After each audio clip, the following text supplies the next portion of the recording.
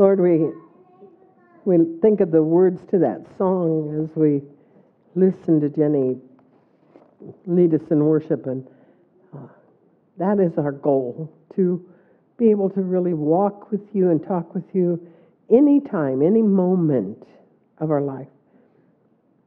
And we know, Lord, that when we come to this place, that it's special. It's a time in our week when we can set aside the busyness of life, when we can take these few minutes and spend them more directly in your presence, that we can find our way to you a little easier. And for that, we are so thankful. So this morning, Lord, we just pray that in our time of worship, that each one of us will meet you face to face. Each one of us will feel your presence so specially in our life, that you will speak to us, that you will comfort us, that you will draw us nearer to you each moment. Thank you, Lord, for loving us. Thank you for the promise that wherever two or more are gathered, you are in our midst. And we welcome you here this morning. Amen. How about if we stand and put on our little kids' hearts, and let's sing Jesus Loves Me this morning. Emerson, I need some help. Ava, I need some help. Come and help us sing Jesus Loves Me, will you? Come on, Milo, you can come too. All of you. Come on.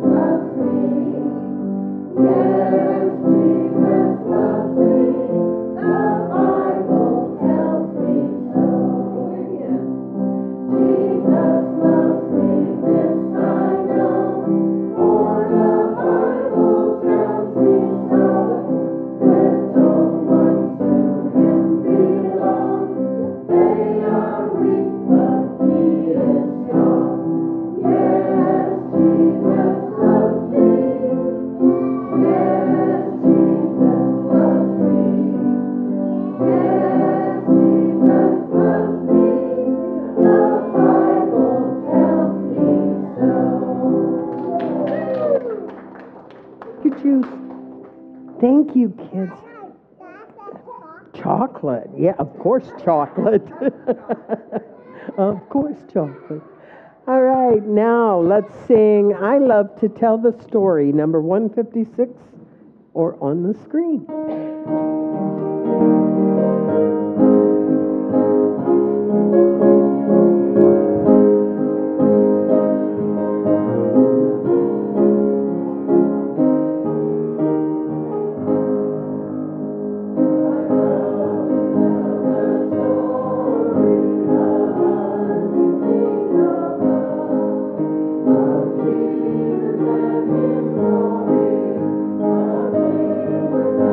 Jesus and his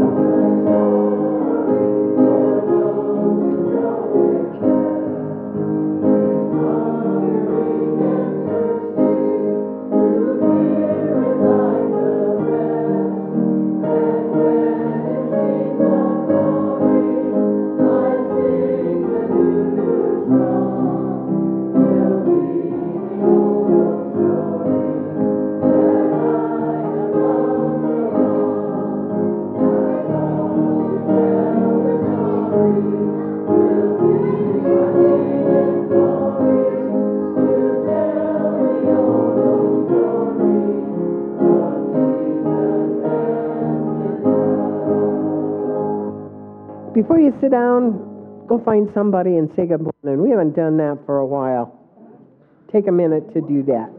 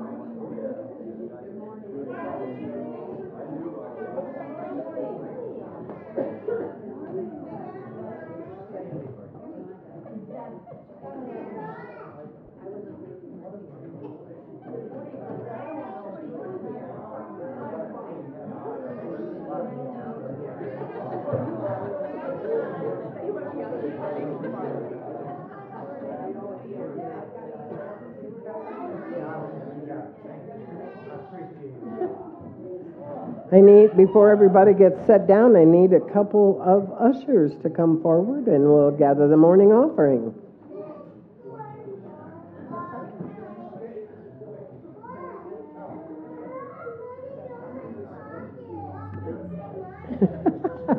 It'd be heavier.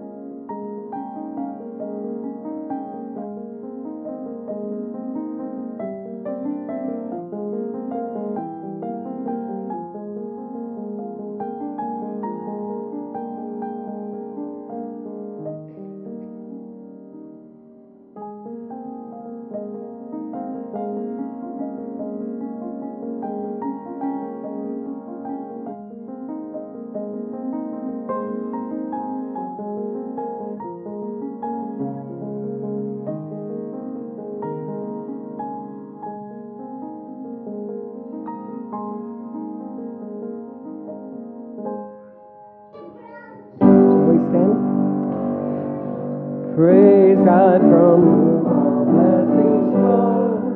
Praise Him, all creatures here below. Praise Him above the heavenly host. Praise one who sat and it's so good to see you both here and doing that. Thank you. I said it's so good to see you both here and thank you for doing this. It's cool to have a couple. Father God, we thank you for these gifts and offerings that you have received in these plates this morning. We pray that in our giving we will know that we're reaching into the world and making a difference. In our giving that we are honoring you. In our giving that we are showing the world what an awesome God we serve. Accept these gifts, accept these offerings, Lord, and use them however you need in order to make your kingdom grow here on earth. We pray in Jesus' name. Amen.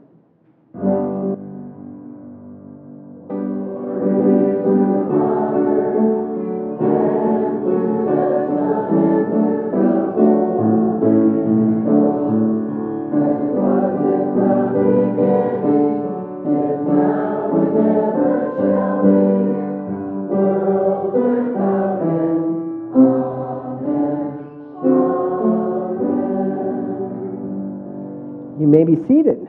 Hey, young'uns, come on back up here and talk to me for a little bit. Come on.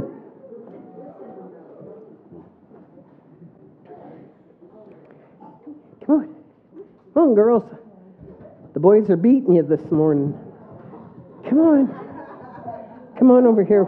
Come over here. Sit in the middle here so everybody can see you. They want to be able to see you. You're so handsome. I need you to come this way. Oh, I guess I can go over that way, can't I? I can do that. I'm flexible. Hey, does anybody ever have dreams? Do you have dreams at night? What do you dream? I dream I ride in a monster truck and drive in In a tank. Woo, don't knock it off. Okay. Okay, a monster truck and a tank. That's a pretty big dream. You girls dream? Any of you girls ever have dreams at night? What do you dream about? Can you read? Nothing. That's a good thing. Yes. What? Listen. When I was like 5 or something, I was scared of catfish and I had a nightmare of a catfish trying to eat me. Oh, a catfish trying to eat you. That would be a nightmare. Oh, really? Do you know when I was a kid, I had a dream. What? Oh, really? They do that.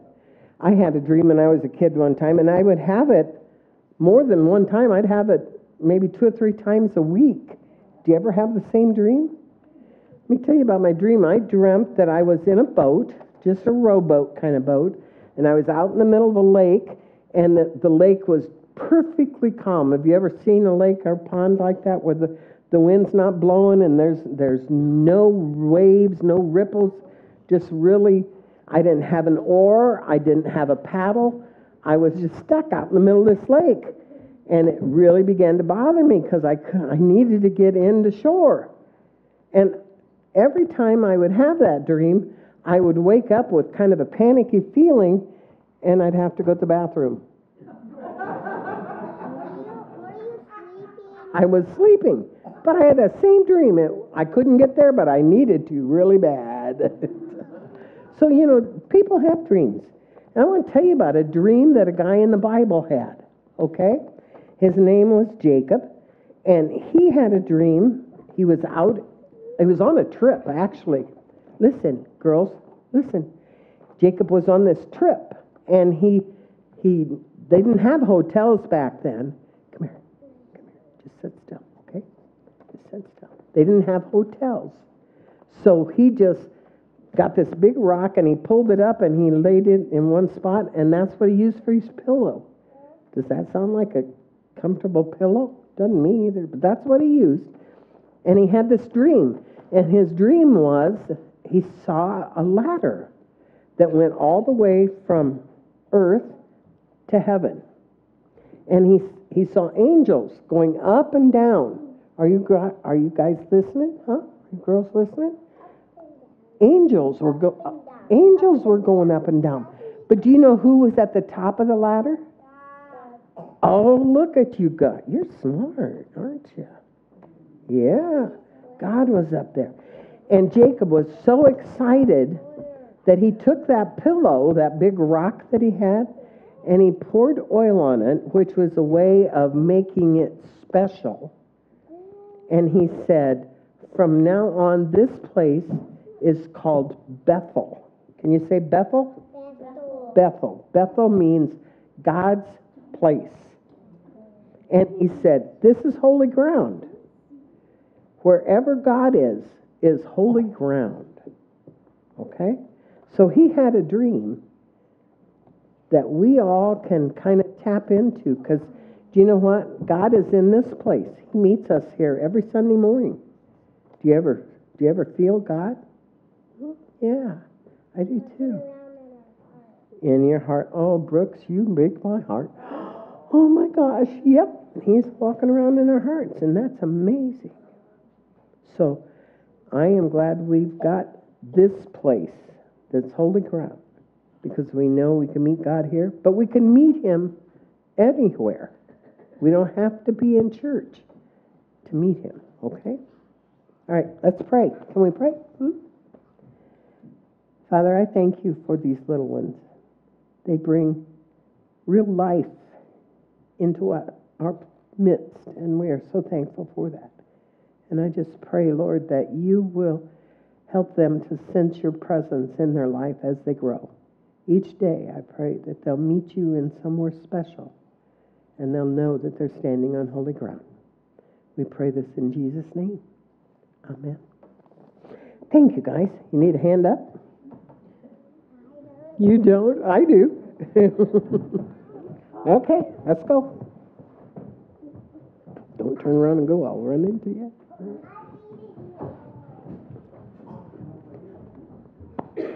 walking around in my heart. Oh my gosh.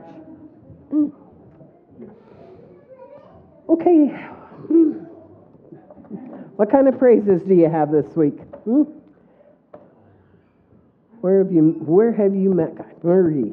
I want to thank everybody for the calls, the texts, the visits, the cards, the flowers, everything, the food, the signs. I have felt very blessed this week. We love you. We love your family. I felt it. Good. For sure. Good. Your mom was a special one lady. We're so sorry, for your loss, but we know where she's at, and she's in a much better place. So, yeah. Others? Sandy? Well, this week I think that we all saw that God has a sense of humor, that on Halloween it snowed. and as the fire trucks were going up and down the street and they changed their music from Ghostbusters and Halloween music to it's beginning to look a lot like Christmas. I just want to thank everybody that helped with that too. That's a big job. And the kids' eyes were huge when we handed them these little bags of candy instead of just a piece or two. They really were excited. But I have to tell you the best story, I think, of all. This little guy, he was probably, he might have been a second grader. I don't know his name at all. Oh, yeah. We handed him a bag of candy. And all the other kids were going, wow, that's a bag of candy. He went, yay! And we all kind of stopped because he was so excited. He said, there's a worm in my candy. He was so excited for the Bible or the bookworm that Ruth had made for everybody that we put in their bags.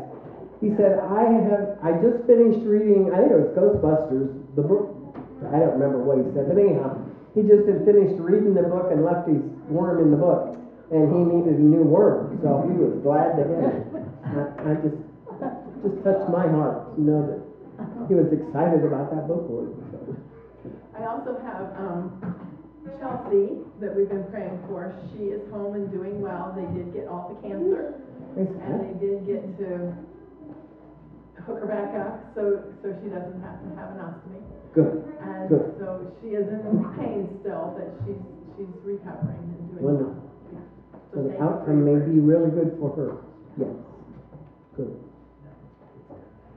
Any other praises? Farming's coming okay, Judy? I think they're plugging away. I heard him say they were done with beans last weekend, so they're probably running corn real hard now, aren't they? Good. All right. All right. Are there prayer concerns? Oh, Well, go ahead. My brother-in-law, Tim, he's got a lot of problems. And so he's still in the hospital, so he needs prayers. And for my sister Peggy, she got called 1 o'clock in the morning, and he said they were remodeling his room and she needed to come up and get these people out of his room. So he's having hallucinations, and he's hard to deal with. So he needs prayer for healing, and she needs prayer just to get her through all this with him. Okay, Tim and Peggy. Yeah. I did talk with Jack. Talk with him. He texted me a little while ago and said that Ruth got to come home last night. They are giving her some medication for her stomach. They don't think that there is a ruptured ulcer or anything, but there is something going on, and there'll be more tests probably. So, but she did get to come home. They were really tired and ready to maybe get some sleep. So, any others? Anything else? Continue prayers for Mom. Okay, for Jerry. Yes, Frank? We can ask for prayers for many of our staff members that I work with. We had an incident Halloween over in Cleveland, and one of my coworkers unfortunately fell out of a boat and drowned. And one of my best friends he was there when it happened, so he's pretty shook up about it. His name is Tyler Webb. He's only been here since May. And my friend Patrick Wagner nearly lost his own life trying to get after him. So they're having myself go over there this week to help. But I know it is the first fatality in our company's history, so it's got a lot of people concerned. I mean, I've done this so many years now, and I've not once ever thought I was never coming back to the bank alive, so it's got people, stirred up, so. It's sad.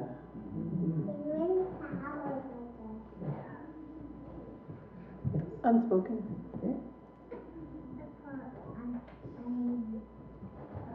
Jenny? I have an extension of what Frank said. Prayers for him too, because he will need to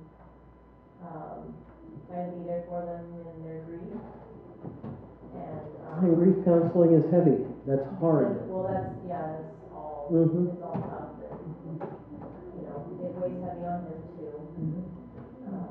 And I have an appointment with the surgeon on Thursday. Okay.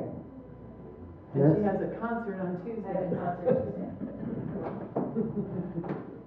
One day at a time.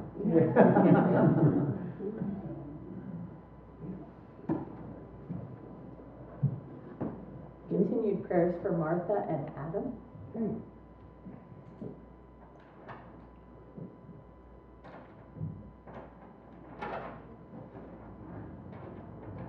Yes. For our oldest daughter being home, and for Paul. Okay. What's her name? Allie. Allie? Okay. Others? Let's do some praying then.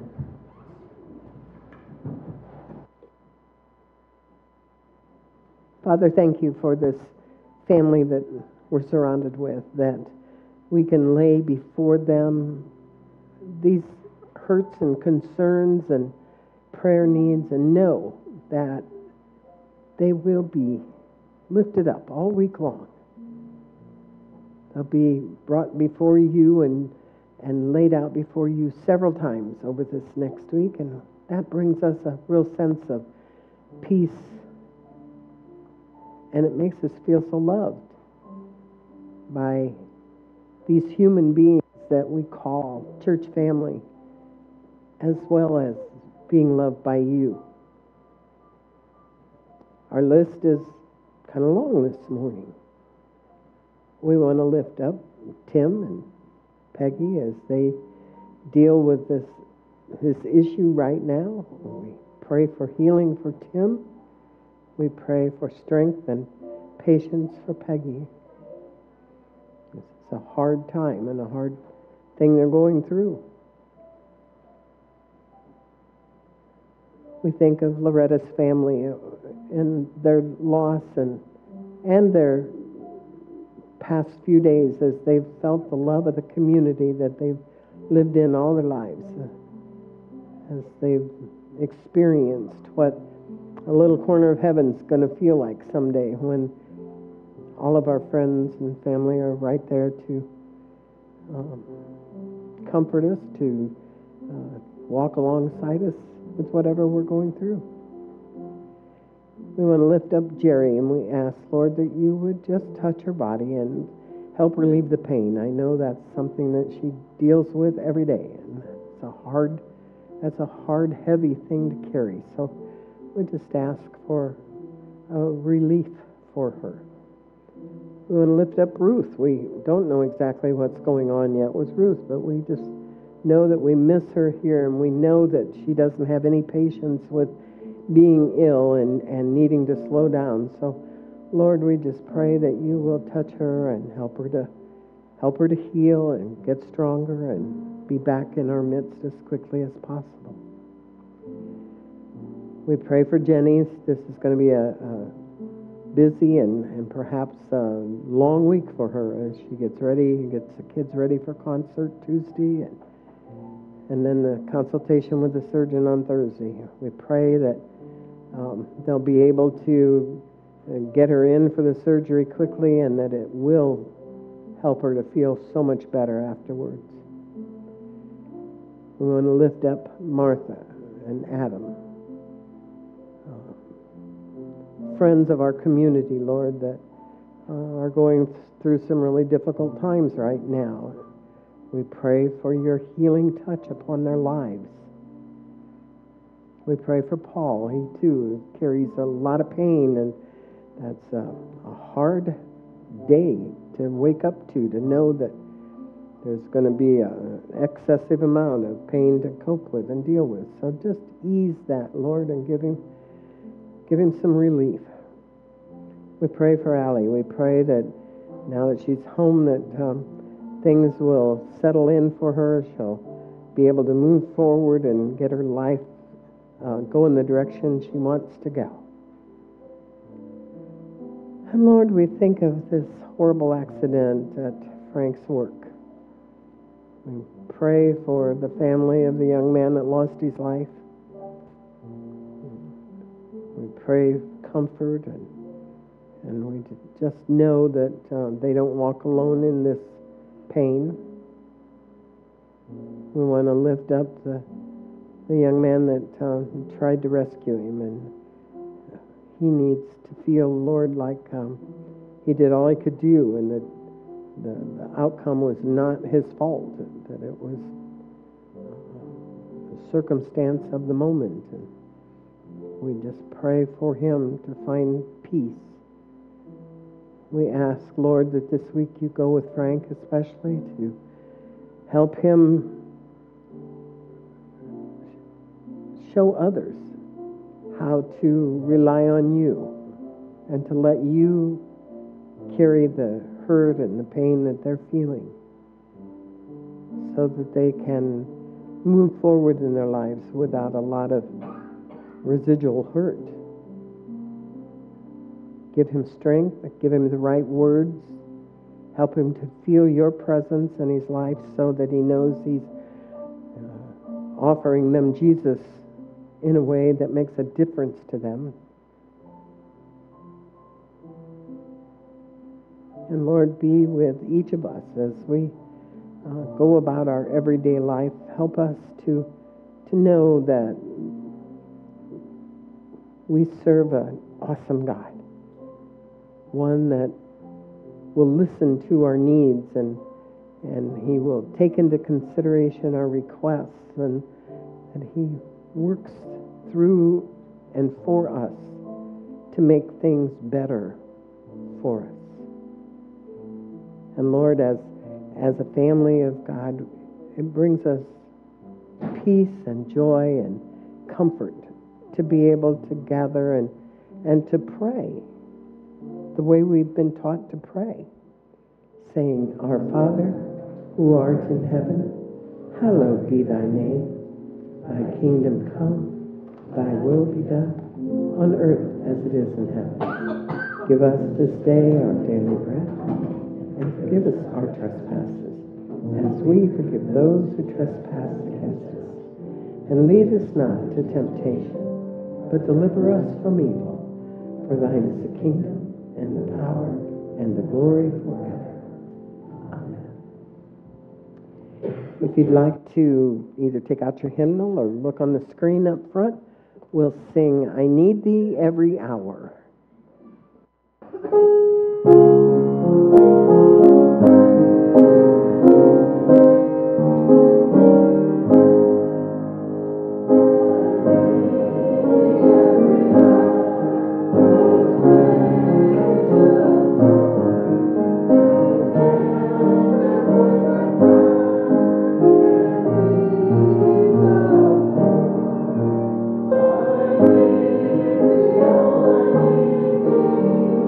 Yeah.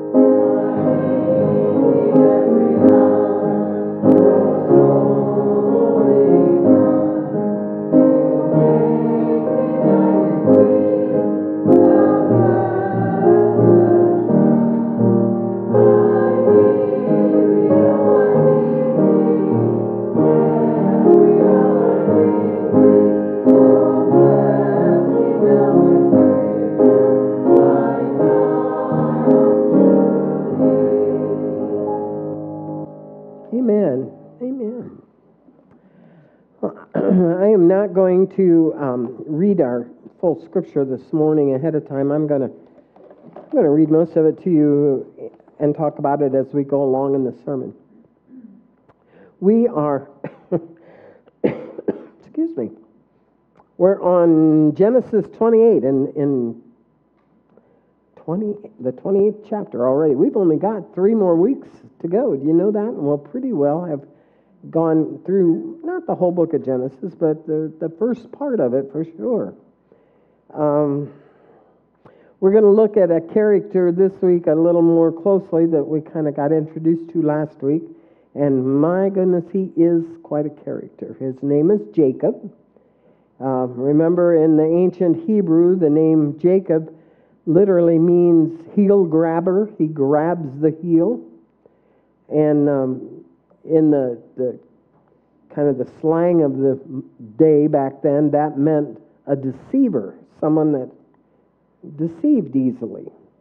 Last week we saw how manipulative he was, especially to his older twin brother Esau. Remember, he conned Esau into selling him his birthright for a bowl of soup or stew or something that Esau had made to eat, or that Jacob had made to eat. So, and later it tells us in Scripture that after their father Isaac had pretty well lost his sight and he was nearing death, that Isaac decided it was time to pass on the parental blessing to, in his mind, the oldest son. That's who it usually went to. Now, Isaac was a little bit stubborn about that. He kind of thought Esau had given up the right for the blessing when he gave up his birthright years before. And so he and Jacob and his mother got a little bit conniving and came up with another plan to kind of circumvent Jacob. And he kind of felt like he had a right to that blessing, Jacob did, because Esau gave away his birthright so easily for a bowl of soup, and the birthright was so important back then. But we have to think about Isaac a little bit here. You see, Isaac really wanted Esau to have that blessing. And why? Not necessarily because he was a minute or so older.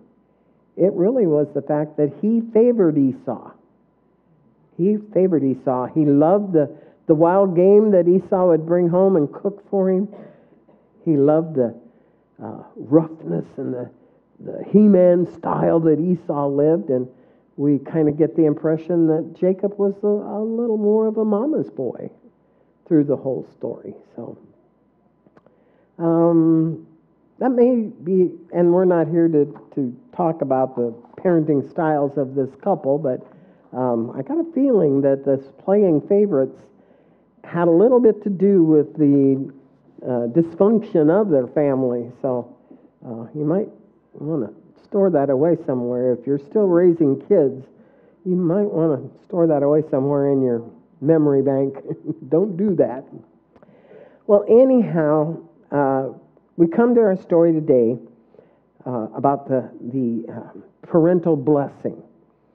And Esau was pretty sure he was, since he was the oldest, he was going to get the blessing. And Jacob was pretty sure that he wasn't going to get the blessing, that Jacob was going to get it. So he and his mother Rebekah came up with this plan where they would prepare a soup or a stew that would emulate something that Esau would have brought home for Rebekah to make, and that Jacob would put on this furry costume kind of thing so that his dad, Isaac, who was nearly blind and really close to death at this time, would not be able to tell that it was not Esau offering him the soup. In other words, this was a really detailed plan. It wasn't just something that popped into their head, and they just thought, oh, well, it won't matter anyhow. We can just sneak this by Dad, and he won't know. You have to understand a little bit about this paternal blessing. It really was a fundamental part of the ancient tradition. It was considered irrevocable. Once the father placed his hand upon that son's head and gave that blessing, he couldn't say, "Oops, wrong kid, never mind, I want this one." Couldn't do that. It was irrevocable.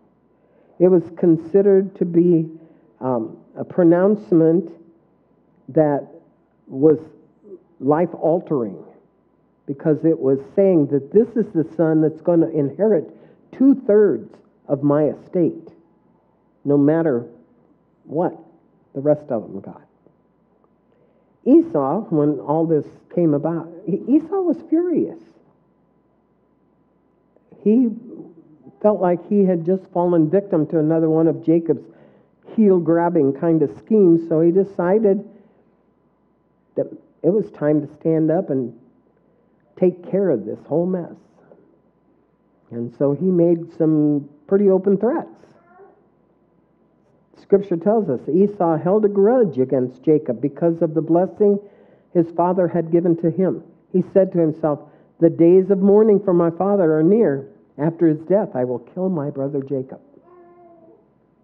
Now, Jacob heard about Esau's anger, and he decided it was time to get the heck out of Dodge, because this was getting scary. Esau was really mad now. And so Jacob decided that it was time for him to find a wife and settle down, and the best place for him to get a wife was to go back to his father's homeland area and find a wife from some of their extended relatives. We've talked about that before. That's pretty well how most of them found their wives, was to go back to the old country, so to speak, and take a wife. So Jacob left Beersheba and he headed for the region of Paddan Aram. And there he was going to visit with his uncle Laban. Now, if you remember a couple of weeks ago, I mentioned Laban. He was Rebekah's brother. He's the one that perked all up when he found out that Rebekah was going to marry into this really rich family. I think, well, you're going to get to know him even better next week in our series, so hang on to his name. But today's story is about Jacob's journey back to that homeland. And it was a life-altering journey. And I think there's some things that we can learn from that, because I think every one of us needs to experience that transformational moment in our lives. So let's see if we can find some takeaways from this story that will make our walk with Jesus even better. With his life in danger, Jacob set out on his journey. He left Beersheba, headed toward the city of Haran. And on the first night out, he found a place to set up camp, and he stopped there for the night. Like I told the kids, he chose a stone for a pillow. I don't know why, but that was what he chose. And he was able to go to sleep. But he had a dream. It was about a stairway that reached from earth to heaven. And it tells us there were angels going up and down the steps, and at the top of the stairway was God himself. And this is what God said to him in his dream. "I am the Lord, the God of your father Abraham and the God of Isaac. I will give you and your descendants the land on which you are lying. Your descendants will be like the dust of the earth, and you will spread out to the west and to the east, to the north and to the south. All peoples on earth will be blessed through you and your offspring. I am with you and will watch over you wherever you go, and I will bring you back to this land. I will not leave you until I have done what I have promised you." If that sounds familiar, it's because it really is. That's basically the same promise that God had spoken to Abraham and then to Isaac. And now it's Jacob's time. It's his time to hear and to believe and to obey. It says Jacob woke up and he remembered the dream. And his response was to say, surely the presence of the Lord is in this place, and I didn't even know it. And so he set out to make some choices and some changes in his life. What happened to Jacob as he slept under that open sky? Well, it's the same thing that I pray will happen to every one of us. You could call it the beginning of a new beginning. There are 3 elements in Jacob's story that we, each one of us, need to experience for ourselves. Because these 3 elements make up the beginning of a new beginning for us. And at some point in our life, we all need a new beginning. The very first thing that happened in Jacob's life that needs to happen to us, to each one of us, is that we need to know God on a personal level. Jacob grew up knowing about Abraham's God. He grew up knowing about Isaac's God. And he probably heard stories about Noah's God. He knew his people were not like the rest of the Canaanite people all around them. And he knew that their God was nothing like his God or the God of his fathers.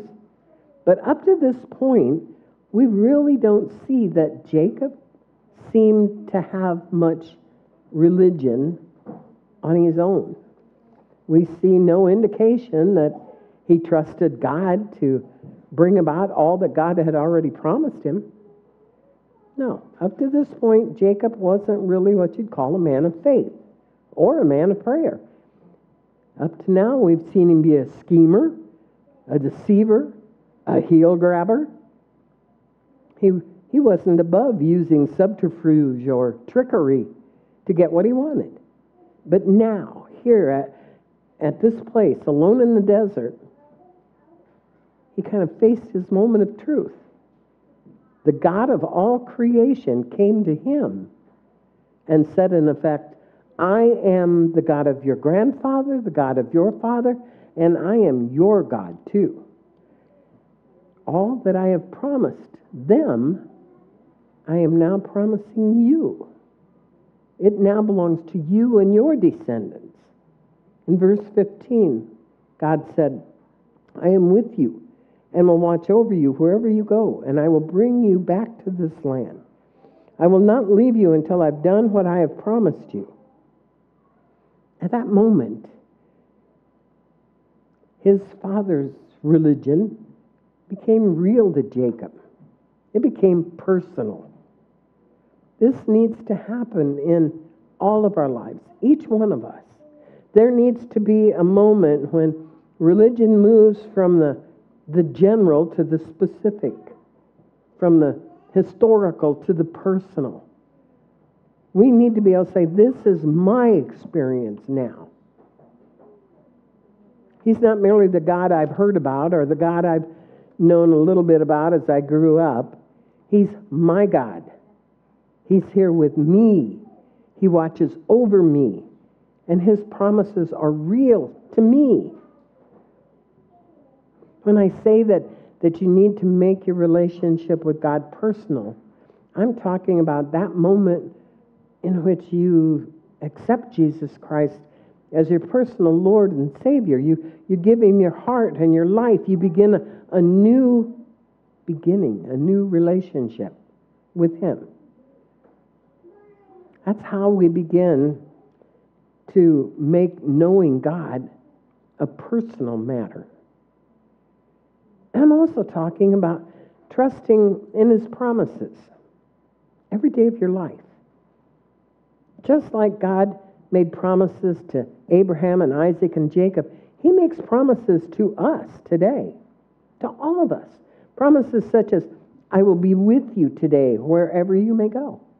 I will give you strength to face what you must face. I will give you peace and joy. I will fill your life with meaning.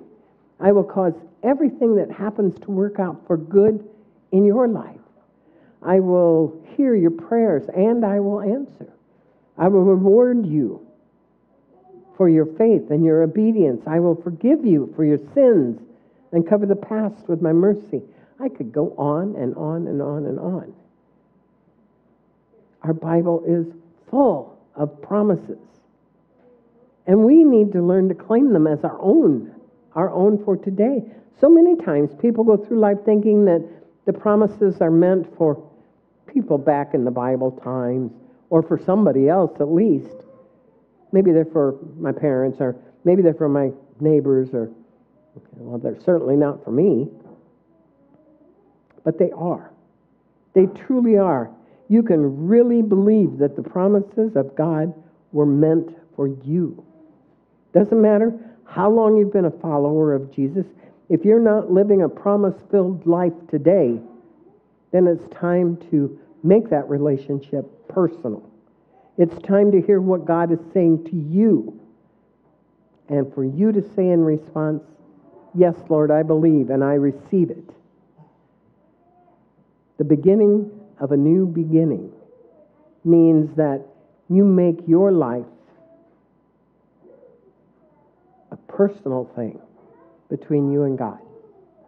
And when that happens, then the second element of Jacob's experience becomes real to you.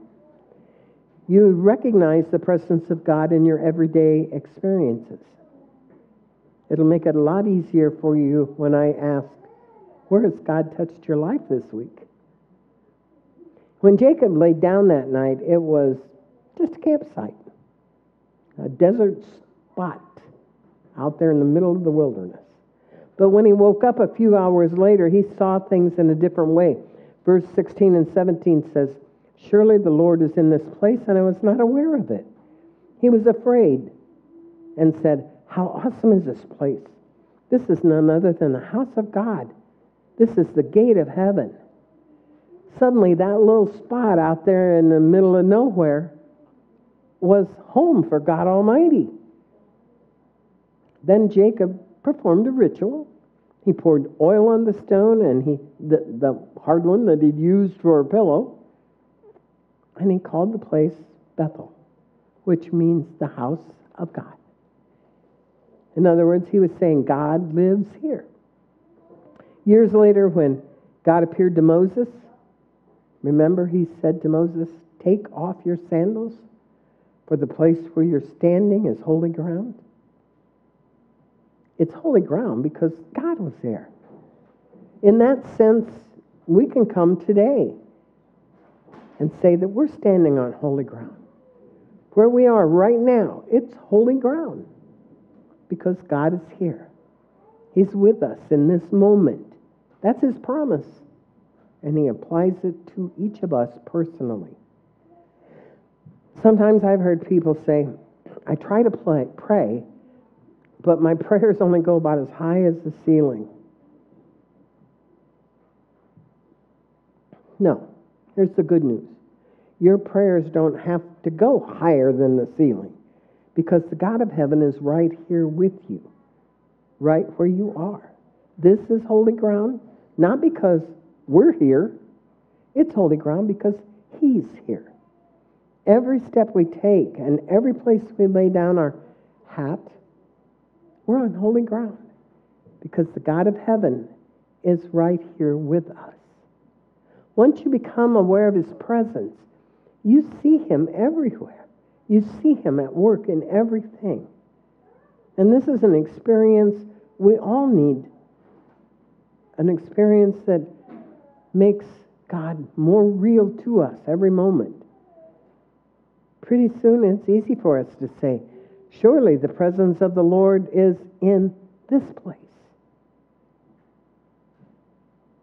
The third element of Jacob's experience is that we all need to surrender our life to his lordship. Jacob wasn't content in this moment merely to have a religious experience. He wasn't willing to have it be merely a moment in his life. He was ready to make some long-term, life-changing decisions. The Bible says, beginning in verse 20, then Jacob made a vow, saying, if God will be with me and will watch over me on this journey I am taking and will give me food to eat and clothes to wear, so that I return safely to my father's household, then the Lord will be my God, and this stone that I have set up as a pillar will be God's house, and of all that you give me, I will give you a tenth. Now, it kind of sounds at first like he's trying to strike a bargain with God, but that's not at all what's happening here. Jacob is not bartering. He's simply repeating back to God the promise that God had spoken to him earlier. And he's saying, in effect, okay, Lord, in response to your promise, here's my promise. And his promise came down to very simply, I surrender my life to you from now on, and I really mean it. I really mean it. And then Jacob, that fast talker, he commits in this moment to something more than just mere talk. He says, of all that you have given me, I will give you a tenth. In other words, he's giving real something back to God. It's not just his emotions that he's giving. It's not just his way of thinking it's giving. He's ready to back up his words with an action. I think we talked in Bible study here a while back about how the things that we are committed to will show up on a line in our checkbook or several lines in our checkbook. We give to what we are committed to. And that's what Jacob was saying. Is I'll give you back a tenth of everything because I'm serious about this. Jacob's experience is the same experience that every one of us needs to have. It's that moment of surrender when we give our life to our Lord Jesus Christ and ask Him to come into our hearts and to forgive us our sins. And then, we can't just say that. We have to go a little bit further. We have to include something like, I'm not playing games. I really mean this. It's this kind of I surrender and I mean business mentality that leads to a promise-filled life. We can't just make our religion be a Sunday morning something. It has to be who we are. It has to change who we are. We'll notice in the weeks to come as we finish up our study that Jacob still isn't perfect, but he is different from this point on. God is doing a work in Jacob that will continue all of Jacob's life. Just like us. God is doing a work in each one of us. He didn't and He won't make us perfect overnight. But here is His promise found in the book of Philippians, spoken through the Apostle Paul. It says, and I am certain that God who began the good work within you will continue His work until it is finally finished on the day when Christ Jesus returns. It's a lifelong process, my friends. It doesn't happen overnight. But this process, begun with intention and carried out with determination, is the key to a life filled with the promises of God. It began for Jacob in that moment when he realized that God was there for him. In that moment when his faith became personal and real to him. It's that way for us too. The moment in which we make it personal.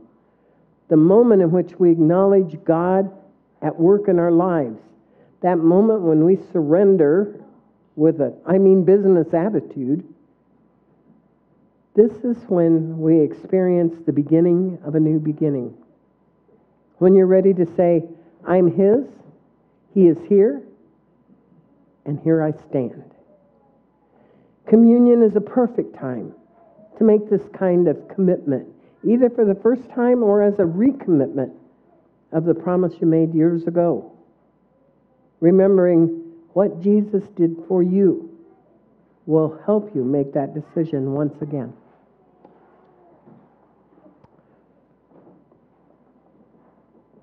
On the night that Jesus was betrayed, he had gathered his followers around him.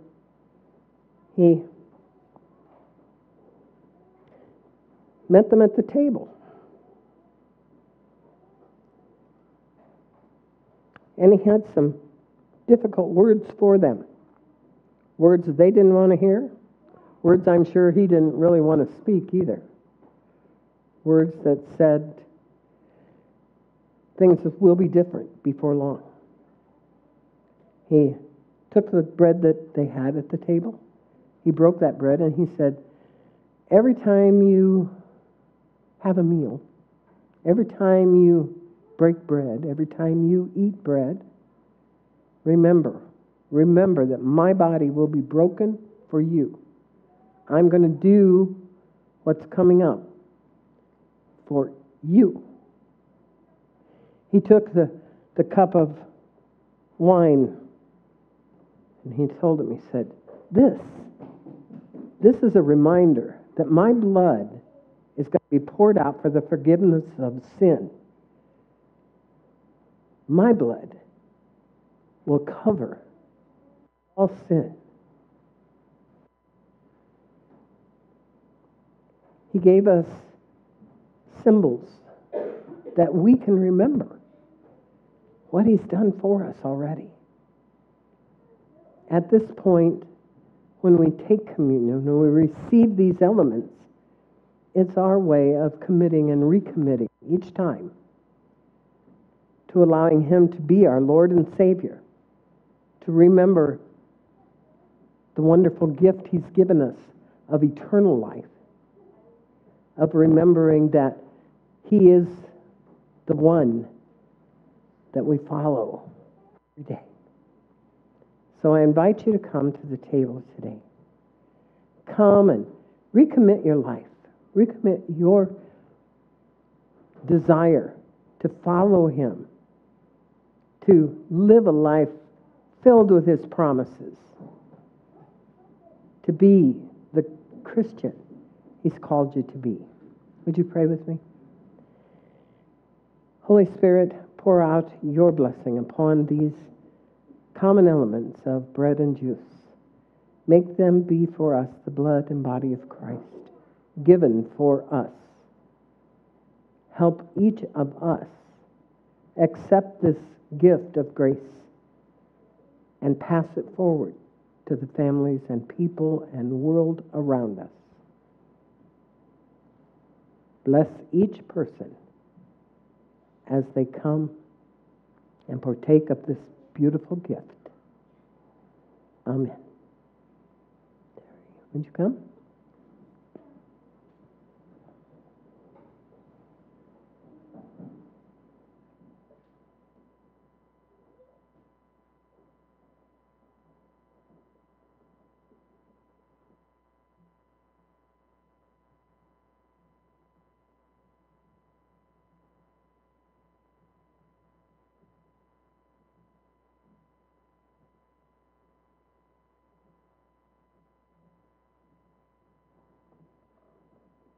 Please, come. Accept the gift.